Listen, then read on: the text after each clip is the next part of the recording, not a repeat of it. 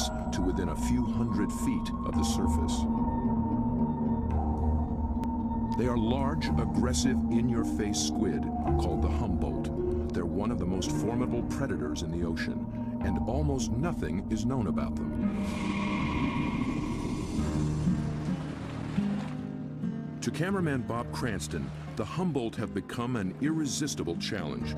He's one of the few who descended into their midst, at depths where others fear to follow.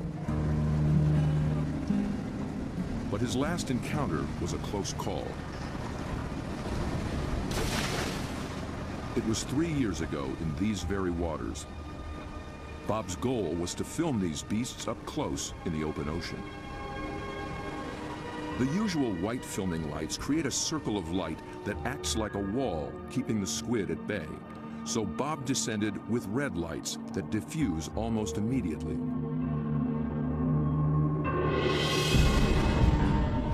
Suddenly, the squid were too close. For an instant, it seemed they would